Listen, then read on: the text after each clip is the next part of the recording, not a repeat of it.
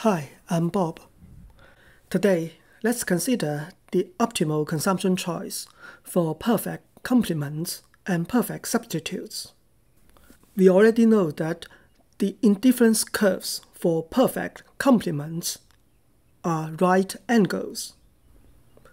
The indifference curves for perfect substitutes are straight lines. They are different from the common indifference curves we used in the past videos that are convex to the origin. As shown in the graph, the consumer's indifference curves for tea and milk are right angles. Suppose that the consumer loves milk tea, and she makes the milk tea with a cup of tea and a glass of milk.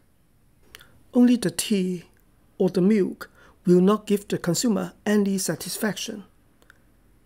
They must be consumed together. So the tea and the milk are perfect complements for the consumer, and the indifference curves are right angles.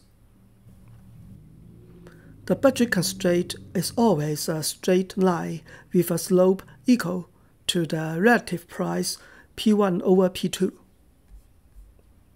The optimal consumption bundle is E1 because it is on the highest indifference curve that touches the budget line. The consumer can afford to buy the bundles E1 and E2, but not E3. She prefers E1 to E2 because E1 is on a higher indifference curve and contains more of both goods. Now suppose the price of tea drops, while the price of milk and the consumer's income remain unchanged.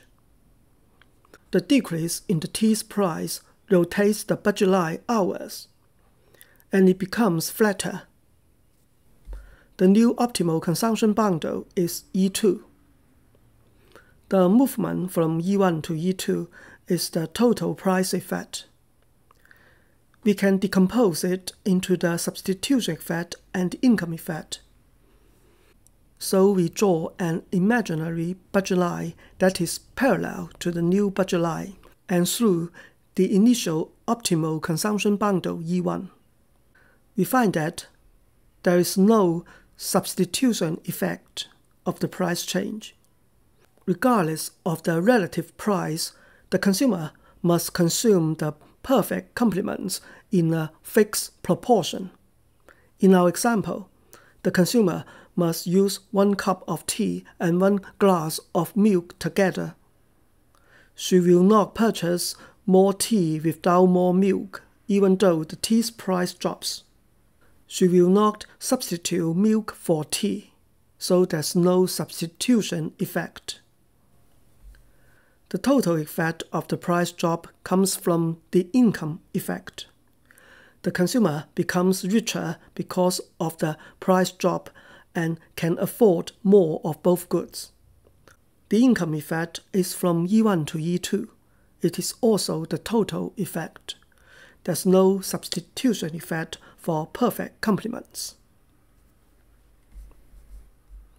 Next, let's consider the case of perfect substitutes. For perfect substitutes, the indifference curves are straight lines with slopes equal to 1. Suppose Fanta is less expensive than Mirinda. The budget line is flatter than the indifference curves. Where is the optimal consumption bundle? She cannot afford any bundle on I3 because it is above his budget constraint everywhere. Although she can afford to buy bundle E2 on indifference curve I1. Her optimal consumption bundle is E1 because it is on the highest indifference curve I2 that touches the budget constraint. This optimal choice is called the corner solution. At the corner solution, the consumer only consumes Fanta. She spends all her income on Fanta. The consumer is indifferent between Fanta and Mirinda, so she buys the one at a lower price. We can also interpret her optimal choice from the marginal utility of the last dollar spent. Because we assume that Fanta is less expensive than Mirinda, the last dollar can purchase more Fanta than Mirinda. Both Fanta and Mirinda produce the same utility, so the last dollar gives the consumer a higher utility if it is spent on Fanta. Because the last dollar spent on Fanta gives her higher utility, the consumer should spend her entire income on Fanta.